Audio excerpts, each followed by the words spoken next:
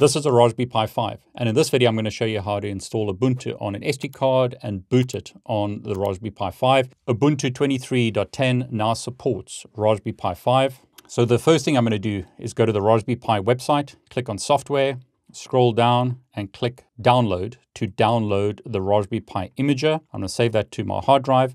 In this example, I'm using Windows, but there's an imager for macOS as well as Ubuntu. Once it's installed, I'll click on that, say yes to run the imaging software, click install to install it, and then run the imager. Okay, first thing you need to do is choose the type of device that you're installing the operating system on. In my example, it's going to be, once again, a Raspberry Pi 5. So I'm going to select the Raspberry Pi 5. The operating system to install, and you have various options here. You could choose Raspberry Pi OS, but what I'm going to do is choose a general purpose OS. So the option is other general purpose OS, and I'm going to select Ubuntu desktop. You could install server if you wanted to, but in this example, I'm going to install the desktop version of Ubuntu 23.10 again. You have to specify a SD card. So in this example, I've got a 64 gig SD card, which I'll insert into my computer. I can select that in the Raspberry Pi installer. So back on the Ubuntu website, what you can see here is for Ubuntu 22.04.3 LTS, we need 16 gig of storage. They're not showing us that for 23.10, so I'm assuming it's something very similar. Scrolling down, you can see that Ubuntu 22.04.3 LTS is supported on all of these devices, but that doesn't include the Raspberry Pi 5. We need Ubuntu 23.10, which doesn't run on the Pi 2 or Pi 3, but does run on all of these Pis. So I would assume that you need at least 16 gig of storage space. Probably better just to get a bigger one because SD cards are not that expensive these days.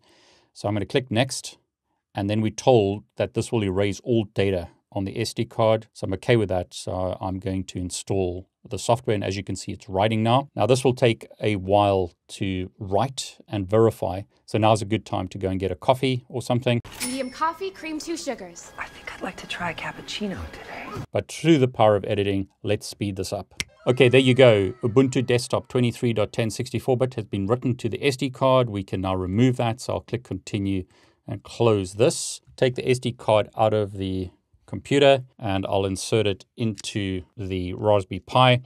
I was previously running Kali Linux on the Raspberry Pi, but in this example, I've now got Ubuntu. So what I can do is connect a monitor. In my example, I'm going to be using OBS. So I've got this connected to my laptop so that I can record the screen and you can see what I'm seeing. I'll plug in my keyboard and mouse.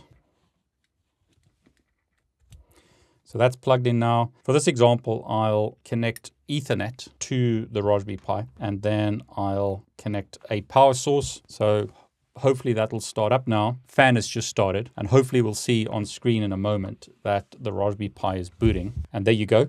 We can see it's booting up. You can see Ubuntu on screen now. Now, because I've got it connected to Ethernet, it's going to be able to start the network.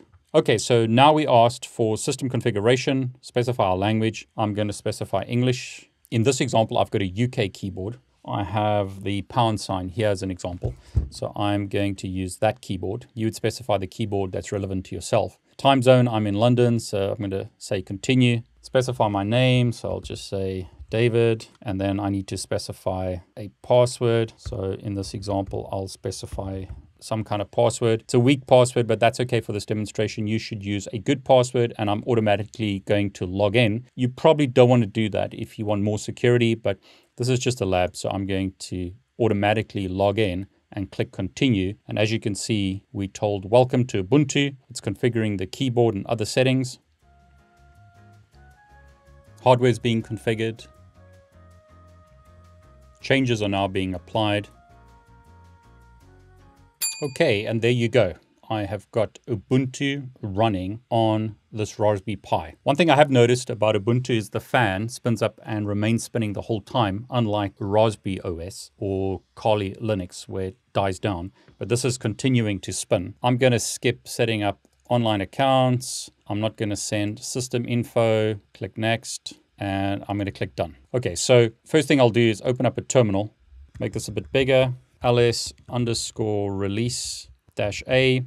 you can see that we're running Ubuntu 23.10. I'll use sudo apt update to update my references, put in my password. References are now being updated. Now, 28 packages can be upgraded, so you might want to run sudo apt upgrade to upgrade those packages. But for the moment, I'll just clear the screen and type sudo apt install open SSH server so that I can connect to the server remotely. So clear the screen again, IP address, the address on this server. I'll make this a bit smaller actually because it's quite large. So clear the screen again, up arrow, IP address is 192.168.0.213 on the Ethernet port, and I could SSH as David to 192.168.0.213. I'll accept the fingerprint and I can put in my password, and notice I've been able to SSH to myself. So I could SSH to this Raspberry Pi remotely. Now, a thing a lot of people probably want to check on it, can you get access to the internet? I've actually checked that already because I can install packages, but notice I can go to Google, I could go to Ubuntu, I can get access to the internet. Now again, a lot of people probably want to connect to Wi-Fi. You'll notice we're prompted by the software updater that updated software has been issued since Ubuntu 23.10 was released. Do we want to install it? It's 92 meg or so not too much. So I'll click install to install that software. I personally like to do this kind of stuff through the CLI rather than this way, but you could use the GUI if you prefer. While we're waiting for that, probably something that a lot of people want to do is connect to Wi-Fi. So I can select various Wi-Fi networks.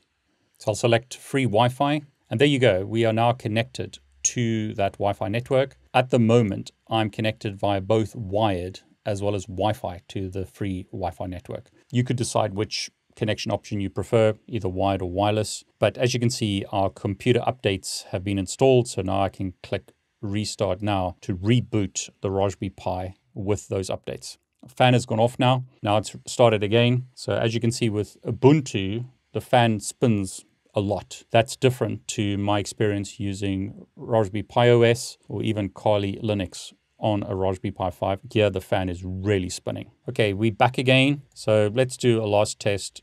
Open up the terminal, make that a bit bigger, ping google.com, ping succeeds.